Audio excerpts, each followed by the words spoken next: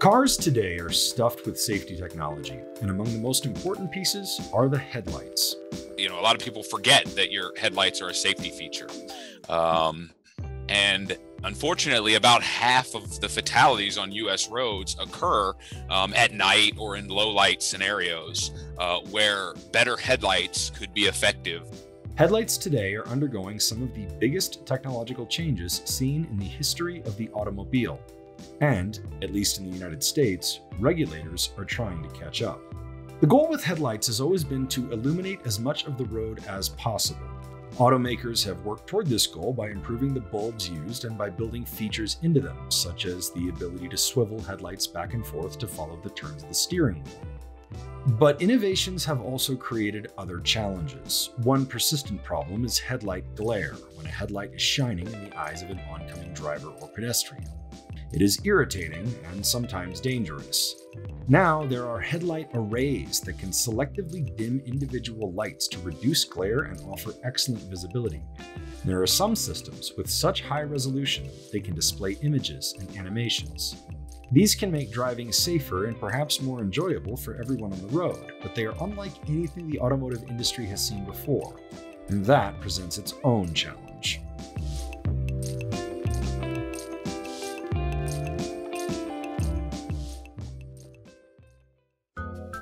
In the earliest days of the automotive industry, headlights were not a top priority for drivers or car makers. In the early days, and we'll say the 1890s, right into the turn of the 20th century, there wasn't a whole lot of call for headlamps because most folks wouldn't bother driving at night, simply because the roads, of course, were so poor, largely non-existent, and the cars were frankly rather poor or unreliable. And you don't want to risk that at nighttime, having to stop on the side of the road and change a tire or make some other kind of repair. It just wasn't worth the bother. Early headlights were fuel burning and very simple. If you did want to venture out at night, your option was pretty much limited to a kerosene lamp or a whale oil lamp, the technology that we've been using for more than a century prior to that. And you could buy those, and in some cases you'd just buy a lamp that you'd use in your home or something and create some kind of a bracket you could mount onto the car. In other cases, there were lamps a little more thoughtfully designed for automobile use, but that was about it until about 1905, 1906, when the first great advancement is the acetylene gas lamp that you could put on your car. The acetylene lamp was a big investment, but had a very unique way of working. So you've got a tank now on the side of the car that operates with little tablets of calcium chloride that you put in there. Then there's water in a pan on top that drips onto the calcium carbide, and that's what creates that acetylene gas, which causes the flame to burn. The trouble was that the calcium chloride tablets and the water needed to be replaced, and the water could freeze in cold weather. The flame also wasn't very consistent or stable, and in a lot of cases it was just a flame inside a glass case with a mirror behind it. There wasn't much in the way of focus and amplification. The first electric headlight was introduced near the turn of the 20th century by the Electric Vehicle Company.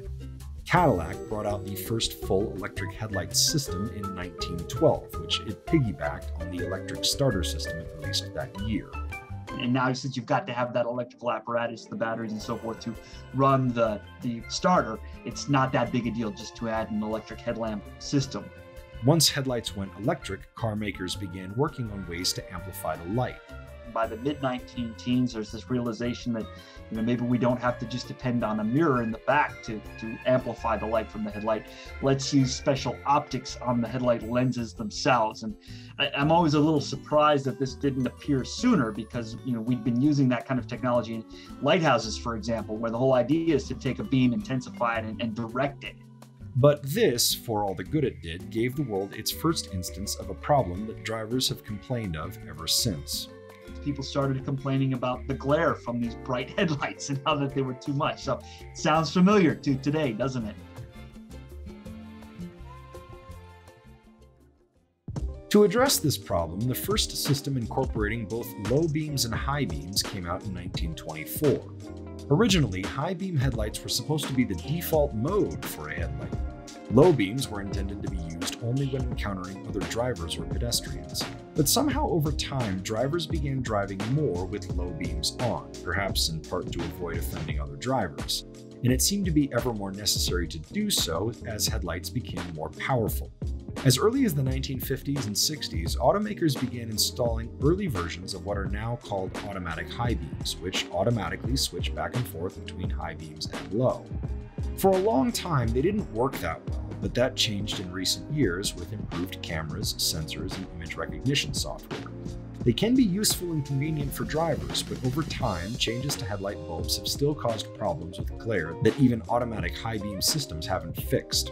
The 1930s brought sealed beam headlights, the form of headlight that dominated for decades. These were basically large 7-inch glass bulbs. The entire headlight was the bulb.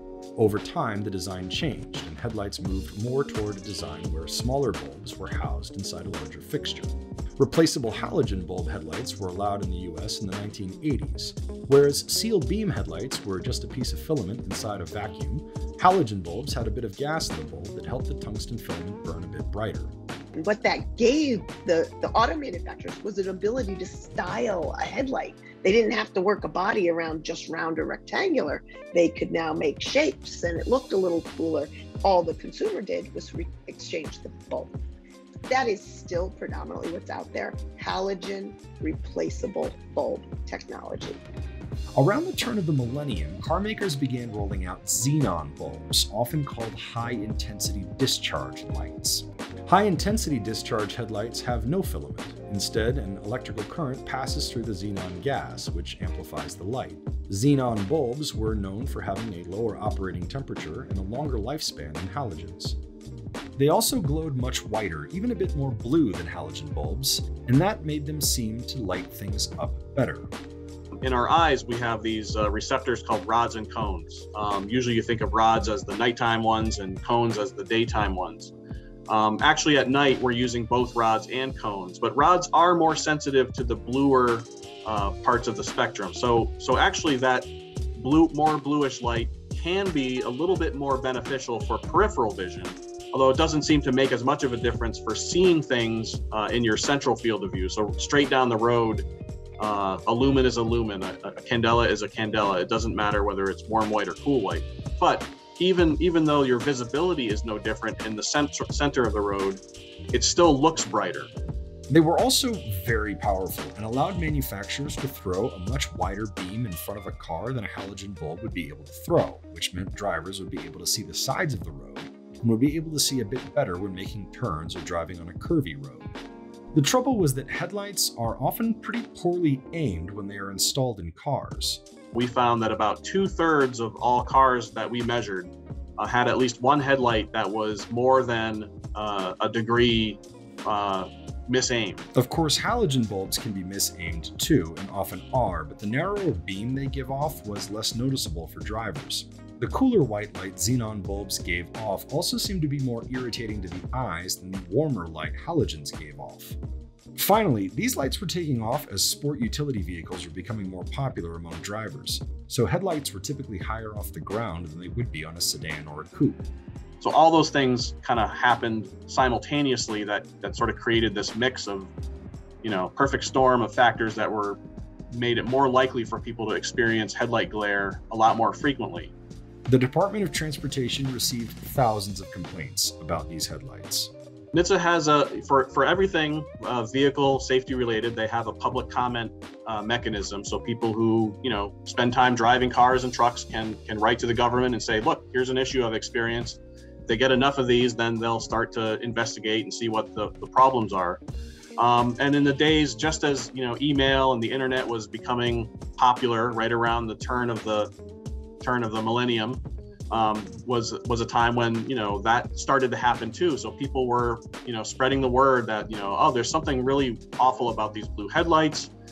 We should write to the government. Here's the email address to send it to. And so they normally would get on a very hot topic like car seats or other things with tires, for example, a couple hundred comments from various members of the public, and consider that a big deal.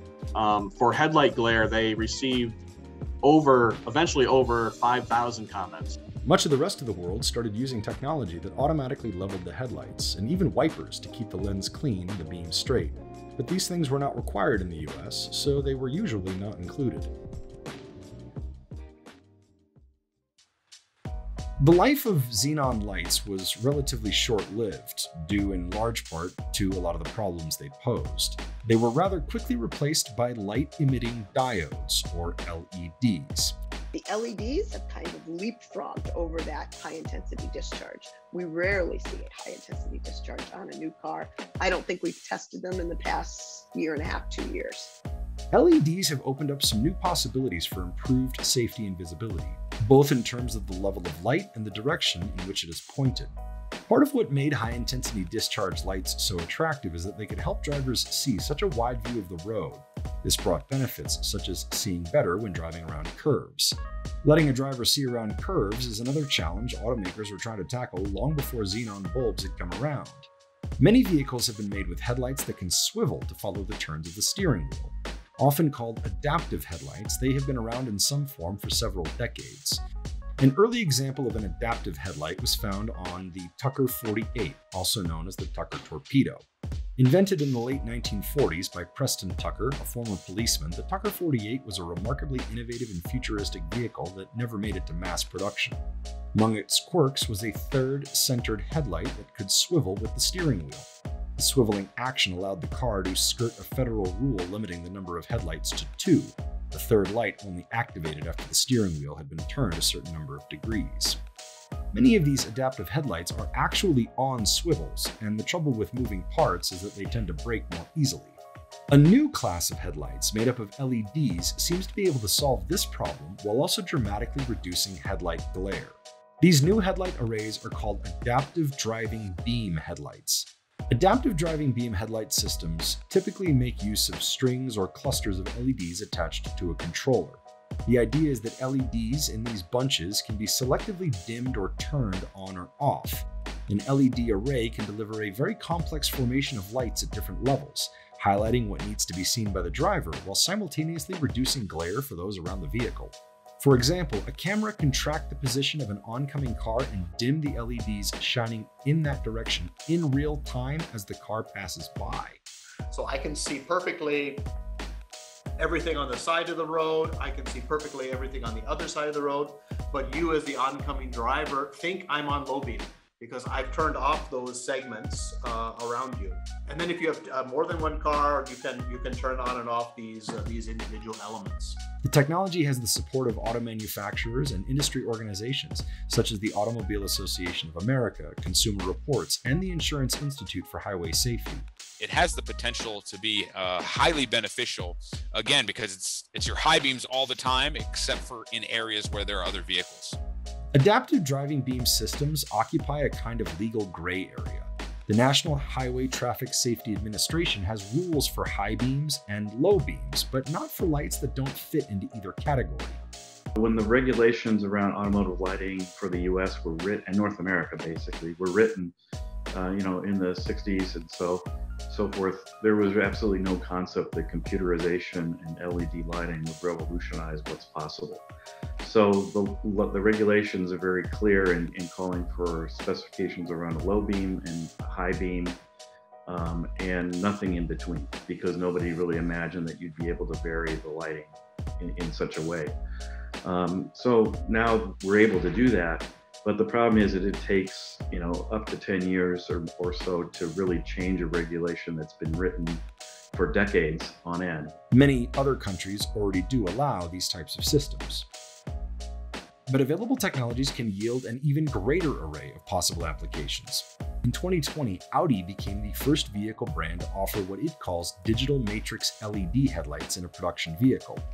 These lights go a step further than the typical adaptive driving beam headlights.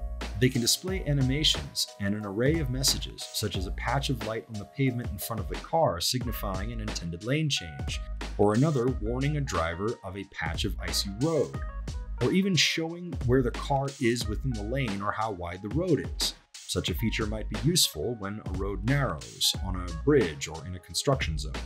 We're hopeful that, as technology, the pace of technology and the opportunities really kick up. Oftentimes, that comes down to aligning a little bit more concretely between what US regulations call for and how they appear in other parts of the world, at least as a guide to say, okay, this has been in the market in Europe or in Asia for quite some time, and it really has proven itself out. So we'd like to be able to hopefully get more of that cross-market sharing in the regulatory world too.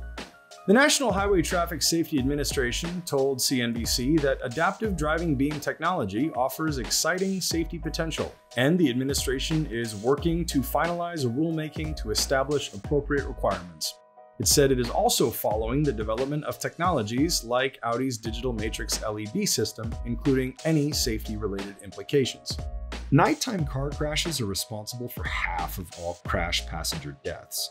Only about 25% of travel occurs during hours of darkness, so the fatality rate per vehicle mile of travel is about 3 times higher at night than during the day. A staggering share of America's roadways, headlights are the only source of light for a driver. Improving them for those in and out of the car can save a lot of lives and give peace of mind.